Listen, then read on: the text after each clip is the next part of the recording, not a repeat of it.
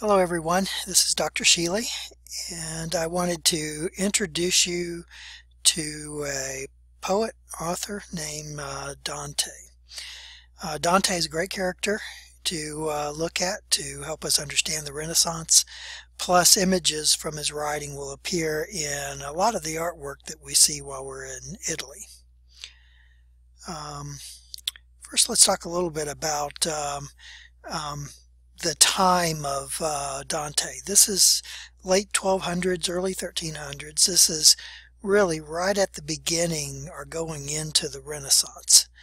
You may, from TV shows, movies, books, some fantasy books, have gotten the idea of Europe as this place where you have lords, nobles who live in castles and have their serfs who lived around them.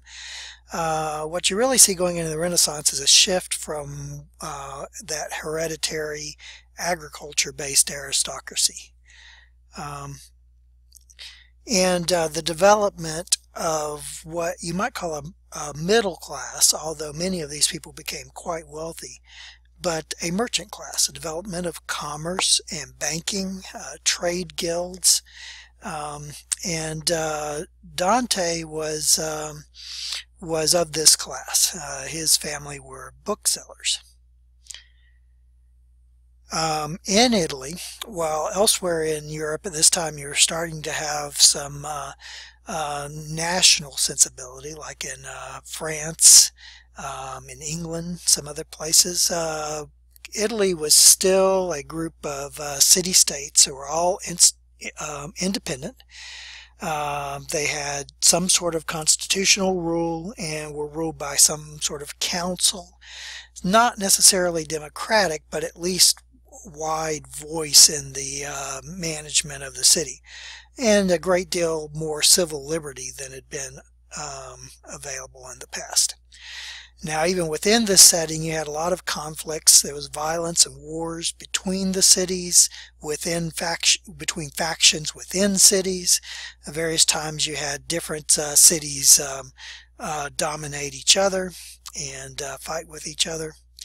One of the conflicts that really spread into Italy out of area around what would today be part of Germany is a conflict between the Ghibellines and the Guelphs. The Ghibellines were more associated with the aristocracy. They were loyal to the Holy Roman Emperor. The Guelphs came out of the merchant class, enjoyed the constitutional rule, civil liberty, and were more loyal to the Pope. Now, in the midst of this, we meet Dante Alighieri. He lived in Florence.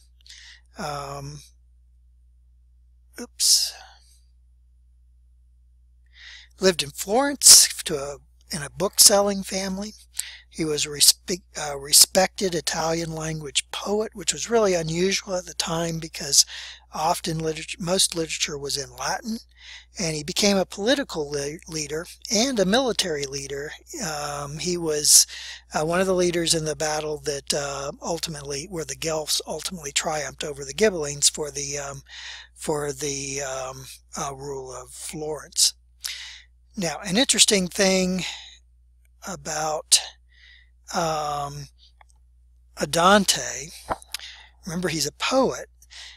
Dante, when he was 9, he fell in love with a girl named Beatrice, who was a year younger than him. And although they were never close during their lives, he continued to basically worship her from afar. When she was around 20, she married and then died a couple of years later. Dante wrote a widely acclaimed book of poetry and prose that was dedicated to her at this time. And for him, she became an image of God's grace in his work called the Divine Comedy, of which you probably know of the first volume of that, the Inferno. Dante eventually marries and has 4 kids. Now, unfortunately, while the Guelphs ruled in Florence and they had their constitutional rule by their council, a lot of people involved, there arose trouble in Florence.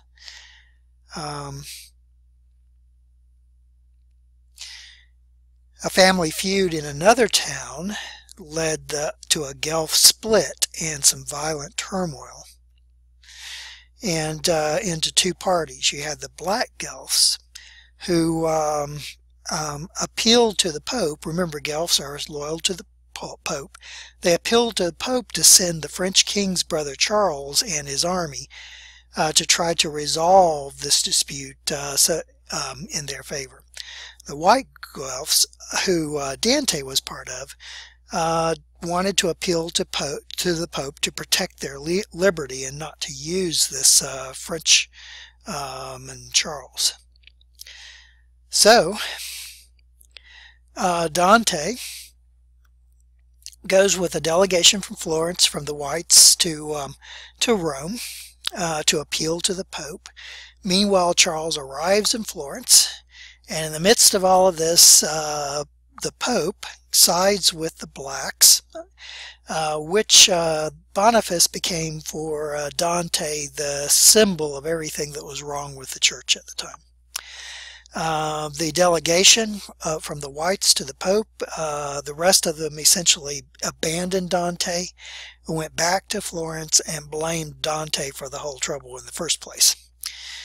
So Dante was exiled from Florence, which was a very common punishment at the time. When you were on the losing end of a battle, you and often your family was exiled, and often your property was confiscated or even destroyed. We'll come across a little piazza in Florence that's really weird because it looks like it doesn't even belong. And why is it there?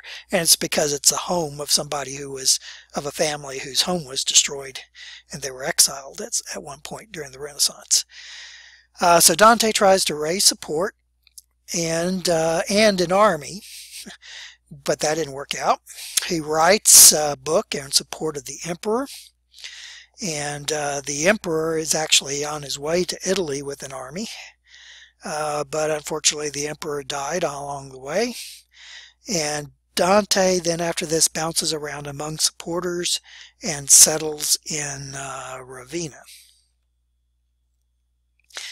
So out of this, Dante starts writing, and he writes a piece of literature. It's a 3-volume piece of literature, Hell, Purgatory, and Paradise, or Heaven, and it's called the Divine Comedy. The idea of a comedy is not what we think of it today as something that's funny. Classically, a comedy was a poem with a good ending, generally directed by Providence, and it's usually written in the native language rather than being written in Latin. Dante's work is autobiographical. He writes of emerging from being lost in a dark forest. If you think about that, you know, he's lost everything.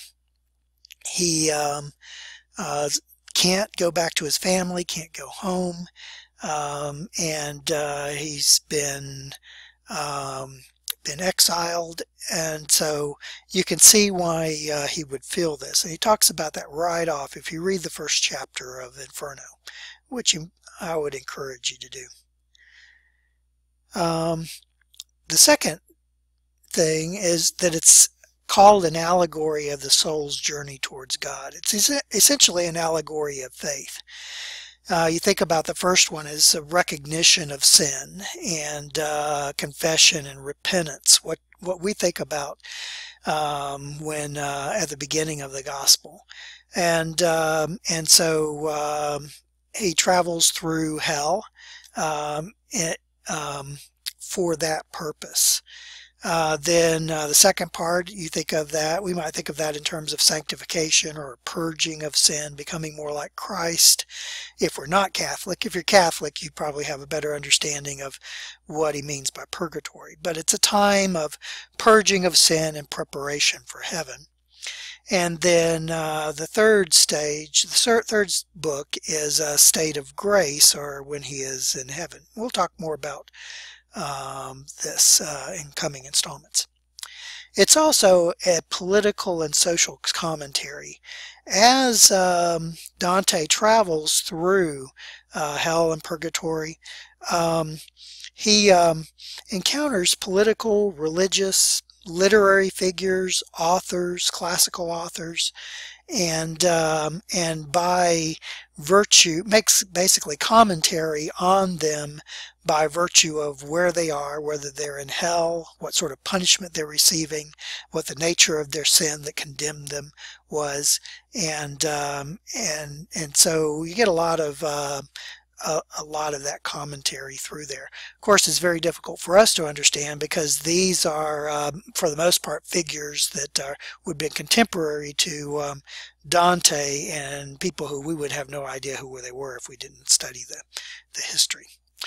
Okay, so that's our intro to Dante. We'll visit Inferno in the next installment.